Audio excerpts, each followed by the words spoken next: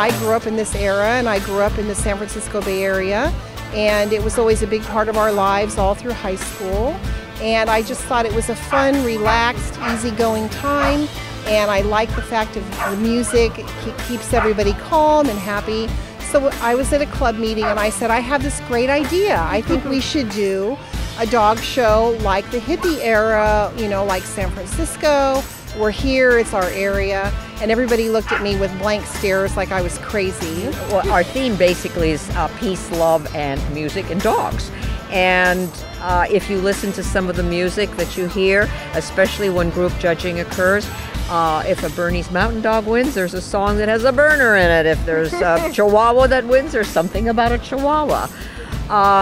So music is really a big part of the show, but also we wanted it to feel like a carnival or a fair. And we've decorated with banners, flags, flowers, peace symbols.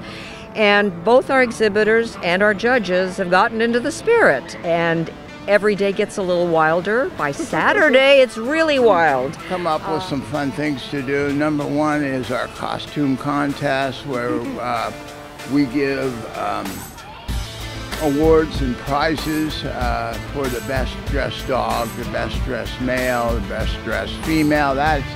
Saturday is our tie-dye dress-up day. Well, we wanted to join in on the fun of the whole dog show because it's just so groovy. And our costumes were pretty easy, but what to do with a dog who's not going to particularly like a costume. And I remembered back from the 60s, the sandwich boards, and thought we'd go with that. Yeah. I mean, I think it's because it's different than most dog shows. There's a theme to it that people can really kind of relate to, so it's kind of fun. Even if you don't get dressed up, everybody's kind of a free spirit or dog shows anyway, so it's fun. Awesome. Today is 60s inspired, sort of a Jimi Hendrix look. That's what I was shooting for. Are you going to go all out tomorrow also? Yeah, tomorrow's whole nother outfit. Yesterday I was a guru.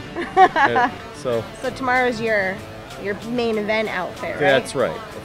All right, perfect. I really have a good time. We've won the booth decorating contest 3 years in a row. Oh, wow. So we're shooting for a 4-peat this year. I just think, for one thing, from an exhibitor standpoint, people appreciate having the chance to have fun with everybody and kind of laugh at, you're wearing what? So I think that takes a lot of the pressure off. I don't have to worry about the fact that my good suit may be in transit in a moving box somewhere. And then just the fact that it's a beautiful entry. It's a great entry, so there's a lot of good dogs. I had 86 Britons to judge yesterday. So it's fun to judge great entries like that, and it's just fun to be around your friends as well. And how many years have you been coming to Woofstock? I've been coming to Woofstock since Woofstock first started. So That was 9 years? It's been 9 years, yeah. What do you think makes Woofstock such a unique dog show, and why do you enjoy going to this particular event compared to other dog shows? Peace, love, and dogs. What, it can't be any better than that. Absolutely. Do you like it too, And Cloud Crab? thinks so too.